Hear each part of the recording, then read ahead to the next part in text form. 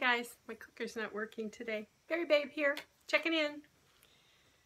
Well, I will tell you, sleep is the key. If you're not getting any sleep, that's why you're not losing. When I was doing HCG back when I was subbing on a full-time, I had to get up and get going, and I was having a real hard time losing. Of course, the fasting helps, but I got up and weighed about 7 and was not pleased with the number, and then fell back asleep, and it was 1 o'clock when I woke up again. I had a real, let me tell you my numbers though. 144.9, down 1.6. I skipped 145 altogether, but I have a feeling if I wake up in the morning, I may see 145 because this thing is bothering me. Because salt, you know, I did all that salt yesterday. I'm wearing a glove because last night about 2:30, I was getting ready things for camping, and I had bought, I buy these little knives. I get them for $1 a piece at one of our local kitchen shops, and they're not very sharp. Well, I was washing it, and when I was 9, hunting knife, washing it in the river, sliced the middle finger right at that bottom joint. Bad. I didn't want to tell my dad, but I didn't have to have stitches, but it was sore. So I always learn you turn the blade away. Sliced across the tip of this finger, right along kind of where the nail starts. But I thought it was over here, so I'm pressing and pressing here. Jesus, I was forcing the blood out. It bled and it bled and it bled, and I had some of those stop the blood powders, and I'm putting it on, and it's dripping, and I'm putting it on, and it's dripping, and I'm putting on pressure. And so 45 minutes I sat there, had a tray on my lap to try and contain, and I had a roll of paper towel, and I just kept mopping, and finally it stopped. Put a glove on in case it bled in the night, which it did a little bit. So I was really late getting to bed, and I was stressed, so I took a pill, you know, like a real pill. And no, I don't do those very often, and it just knocked me out. So when my husband came back in, he said he was leaving for a funeral. He said, I'm leaving for the visitation. And I said, already? He said, it's 1 o'clock. Oh my God. And then I got on the scale to a 1.6. Ah, I'm less than 5 pounds. I'm less than 5 pounds. Less than 5 pounds. Anyway, the fast. I don't know whether it's loss of blood, but I'm a little woozy, not great energy today, and I'm wondering if it's the fast. And I'm thinking time to stop the fast, but I'm not driving anywhere. It's like if I can just hang on another couple days, then maybe I'll hit goal, and you know, but I know that when I do the refeed, I probably will drop a little bit, but it's what I want my LDW to be 140. I'm just so damn compulsive that way. So it's raining. When he went to hook up the trailer, we've been having trouble with the lights coming unhooked. He couldn't get the blinkers to work, and it was pouring rain.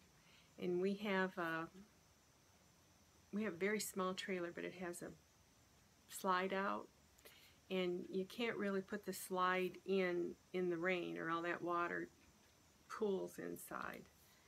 So I wasn't anywhere near ready, and he said, let's just not go today. And I said, sounds good to me, because I haven't sorted through the huge pile of clothes. I was digging around trying to find the laundry where I did, so I could get one of these little camis.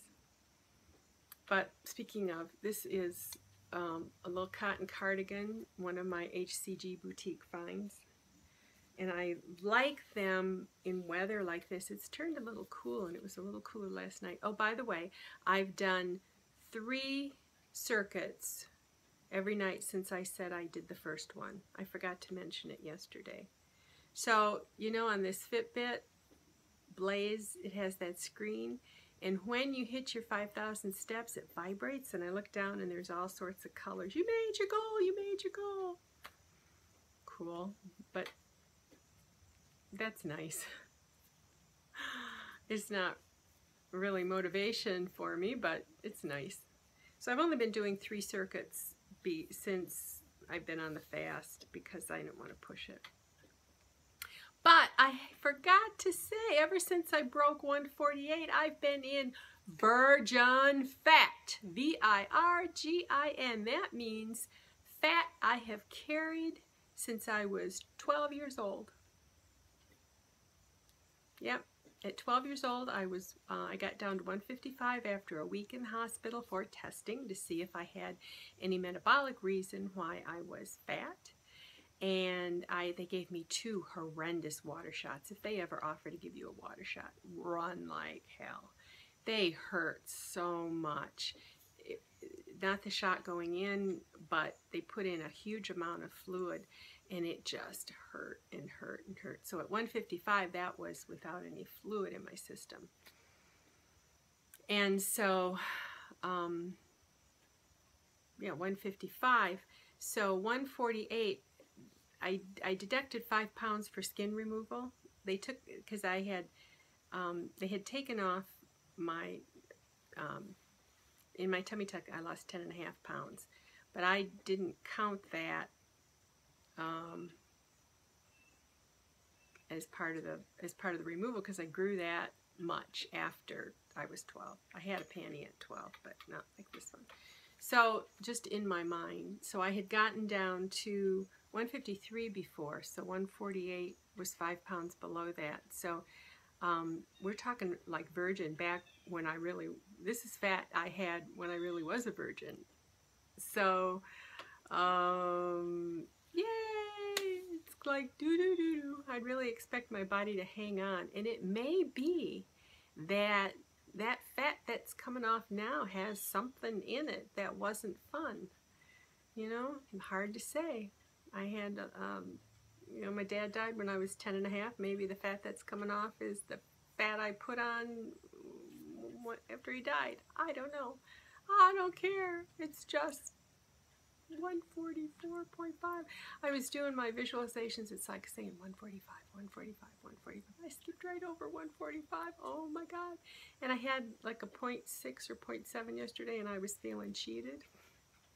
Forgive me. Forgive me. So, we're going up tomorrow.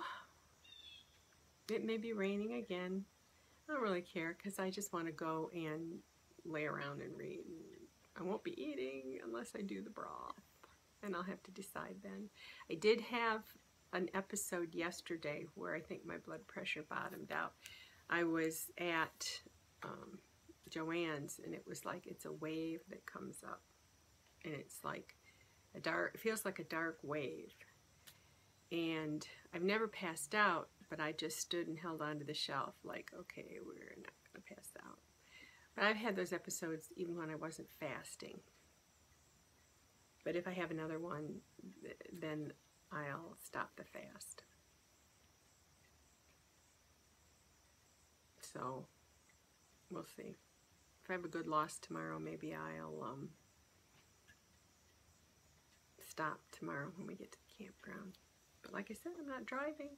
But I don't have a lot of energy for hauling all that stuff out to the trailer. I take a lot of things I use every day with me, so I have to haul them out. I'm trying to get, like kitchen things, trying to get duplicates so I don't have to haul them in and out, like the egg cooker and the stick with the blender part on the bottom. Very frustrating. We've had one of the, I know we had one of those Hamilton Beach that you put it in and it does the food processor, and then it has a little whip on the end. But I'll be darned if I can find it. We found in the drawer where my husband used to keep the one that he made pudding with. 1 part and 2 parts, but they didn't match. So somewhere I have the other parts of those sticks. Because as we've gone from different trailer to different trailer, we take things and we don't take things. And when my husband cleaned out the big trailer, he just hauled everything in and dumped it in the back of the garage. So I was able to find one at Target. It was $40, the 2-speed Hamilton Beach, it was $40 regularly, and it was marked down to $27. So I said, you know, this one will work in the house when we find the other one, and I'll put the other one in the trailer because it would be good to have a blender. Thinking about getting into keto and doing all these recipes for, you know, if it's not just meat, it takes a little bit of, if you want some sugar-free whipped cream, you got to be able to whip it, and you have to have something to whip with, but I don't have much storage.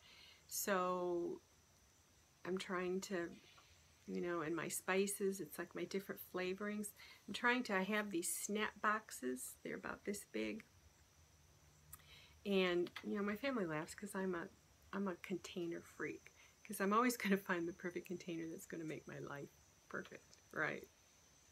So I got all these containers, and when I need one, I just go shopping around where they're piled up. And so we have one space that's about this wide for stuff, and I found a file box that fits. It's a plastic file box, and it's just about this wide, and I had 3 of those up there, but I ended up putting my extracts and any spices I might need on vacation in.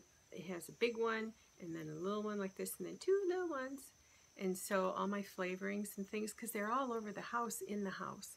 And if I'm making fat bombs with different flavors while I'm in Florida, I want to be able to have what I want. And I don't have to want to think, oh, pack this, pack this, pack this. So that's one of the things I've been doing, is trying to, I'm thinking forward, what am I going to need to have and how am I going to organize it at home as well as in the trailer for long term. So I get great enjoyment out of that. It keeps this side of my brain busy. And usually if I can keep this side of my brain busy, then I can fall asleep. But lately it's been frustrating. Like, It was just like when I have this great go to sleep visualization tape. And it's on my phone. So when it goes off, the phone just turns off. And it talks about visualize the body that you were always meant to have, the body that you want. I have a really hard time doing that when my boobs hung to my waist. I just couldn't imagine what not having those, you know, bowling pin tits was going to be like. And so now that I have no tit, basically, and my middle is slimming down, you know, I look damn good today naked standing in front of the mirror. But my stomach's empty. Once that fills up and once that other stuff in there fills all up, then it'll be different. But when I hit my goal on my LDW, I will do a body shot. That's the promise. And I'll put on my Suck It In vest, and maybe I find some. I have a couple pair of those black, I guess they're called yoga pants, but these aren't. These are the old all spandex. I bought them when I had my thighs done to, you know, kind of use as compression. So anyway, sun's coming out, but it's been raining. We're going Chinese. My daughter's been gone for the weekend, and now she's back. And I wanted to kind of reward my husband for kind of putting him through. He's a sweetheart about not going up today. And so the least I can do is let him go eat Chinese, and I'll just sit there. Probably I'll have an iced tea because I don't buy dinner. So that'll be one thing off plan. But, okay, bye for now.